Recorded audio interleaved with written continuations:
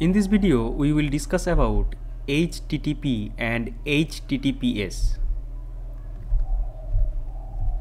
The transfer protocol is the set of rules that the computer uses to move files from one computer to another on the internet.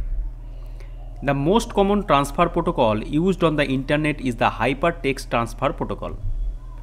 Two other protocols that we can use on the internet are the file transfer protocol and the telnet protocol.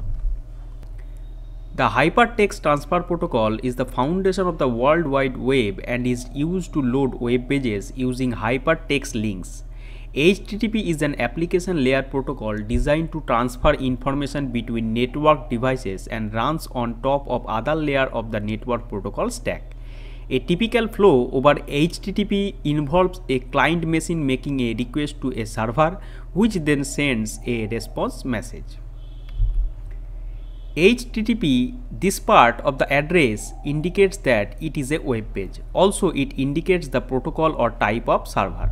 The two most common alternatives are most likely remote procedure calls and message queuing.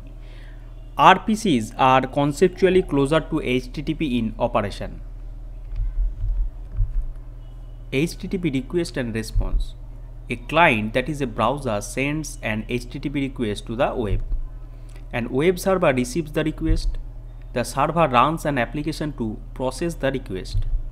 The server returns an HTTP response that is output to the browser. The client, that is the browser, receives the response. A common HTTP request issued by a browser is this, and a common response from a HTTP server is this.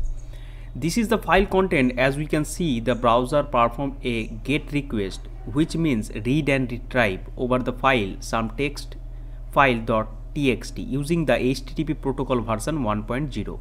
Then the server replied back with status 2000, which means the resources, that is something.txt, was found and is being delivered to you. It say also content type of the file, and after the protocol headers it sends back the file content, which length is 24 bytes. We can count the characters. HTTPS, that is a hypertext transfer protocol secure, is a protocol which uses HTTP on a connection encrypted by transport layer security. HTTPS is used to protect transmitted data from eavesdropping. It is the default protocol for conducting financial transactions on the web and can protect a website's users from censorship by a government or an ISP. HTTPS established an encrypted link between the browser and the web server using the secure socket layer, that is SSL, or transport layer security, or TLS protocols. TLS is the new version of SSL. Advantages of HTTPS. HTTPS makes a secure connection by establishing an encrypted link between the browser and the server or any two systems. HTTP provides a data integrity by encrypting the data, and so even if hackers manage to trap the data, they cannot read or modify it. HTTP protects the privacy and security of website users by preventing hackers to passively listen to communication between the browser and the server. HTTP increases the speed of the data transfer compared to HTTP by encrypting and reducing the size of the data. Use of HTTP increases SEO ranking. In Google Chrome, Google shows the not secure label in the browser if users' data is collected over HTTP.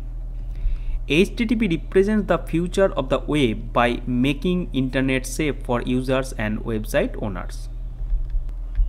SSL, that is secure socket layer. SSL is the standard security technology for establishing an encrypted link between the two systems. These can be browser to server, server to server, or client to server. Basically, SSL ensures that the data transfer between the two systems remains encrypted and private. The HTTPS is essentially HTTP over SSL. SSL establishes an encrypted link using an SSL certificate, which is also known as digital certificate. Now, the difference between HTTP and HTTPS. HTTP is Hypertext Transfer Protocol and HTTPS is Hypertext Transfer Protocol with secure. HTTP is not secure and it is unreliable. HTTPS is secure and reliable. HTTP URLs begins with this and HTTPS URLs begin with this. HTTP uses port 80 by default, but HTTPS uses port 443 by default. HTTP is subject to man-in-middle and eavesdropping attacks. HTTPS is designed to withstand such attack and is considered secure against such attacks.